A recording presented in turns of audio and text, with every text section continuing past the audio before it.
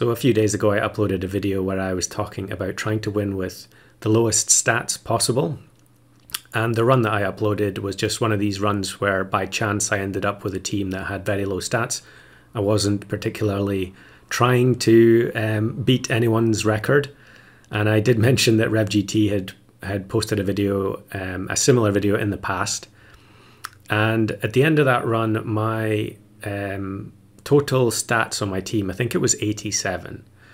And then there were a few people in the comments talking about their lowest stat wins and how they achieved it. So there was one mentioning Toad Hedgehog, which I guess makes sense because you can have a toad at the back with Lemon that has just enough health to survive a whole bunch of hedgehogs, snipes, and then the hedgehogs don't have to have any stats at all. However, I can't remember if I actually mentioned the strategy that I'm going to go for in this video.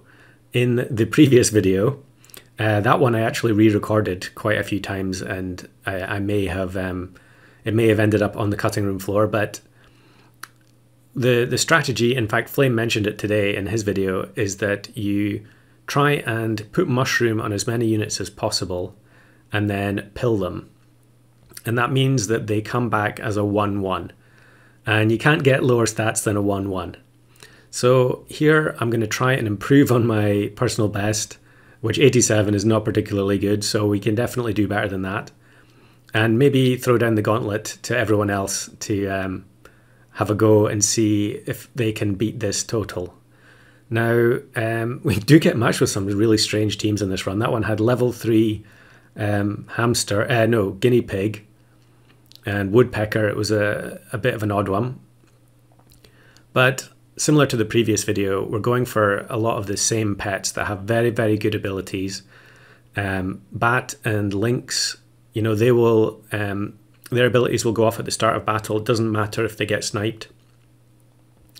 And we've got a weasel, which is our sort of gold generating unit that is going to be reasonably big stats for just now.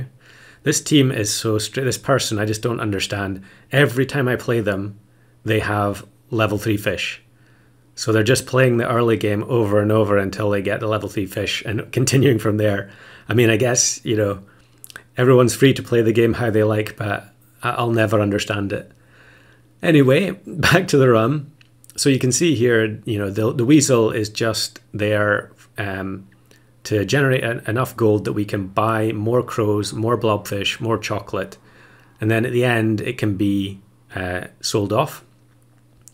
And here I buy sell the stoat and get Nyala, which is, I can't remember if I had Nyala in the previous build, but it was definitely an obvious candidate, and Flame definitely used it in his video today. So here I think we get matched with the same team that had the level 3 guinea pig before, and the snipes absolutely devastate them. So we need to try and get to level 3s on as many units as possible, as quickly as possible, and then pill them with mushroom.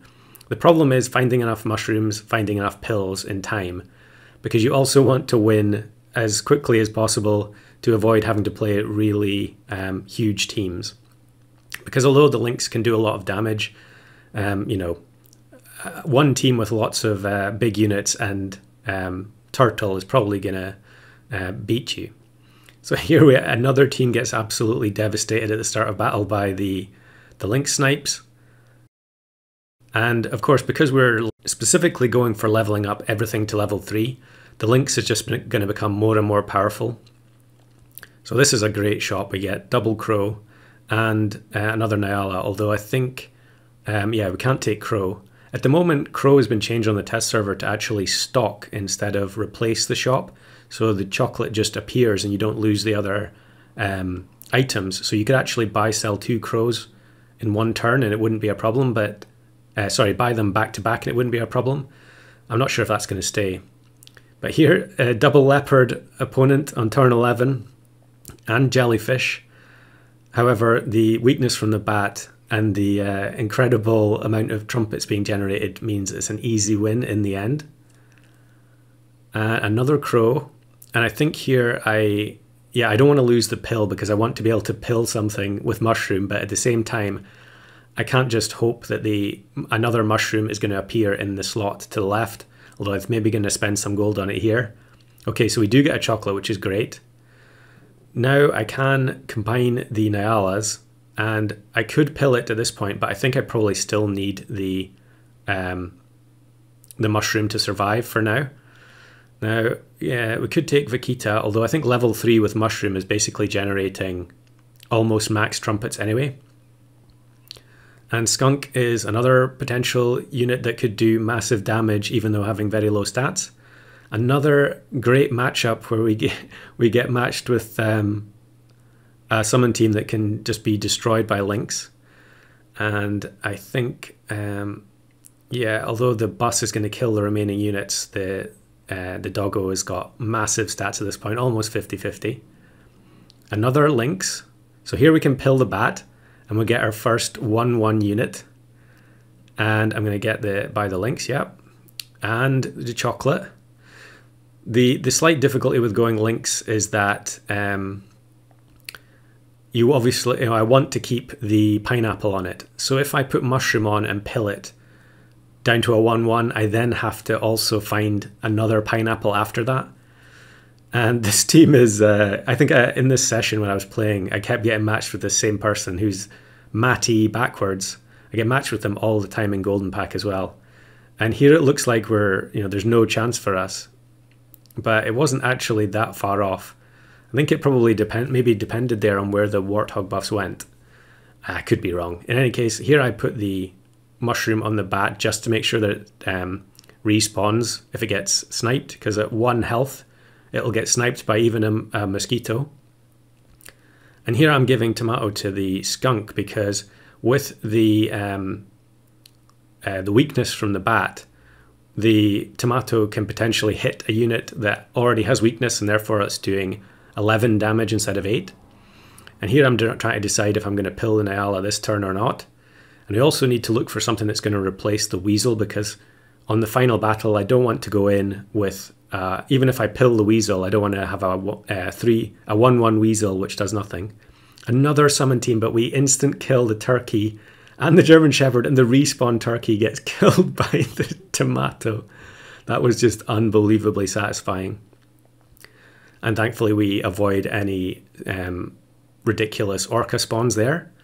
So now 9 wins, 1 heart. I think we have to pill the Nyala now, because we need to take it down to 1-1, and then we're just going to have to look for another mushroom. So here you can see I'm trying to decide whether or not to sell or pill the weasel, but I should just sell it.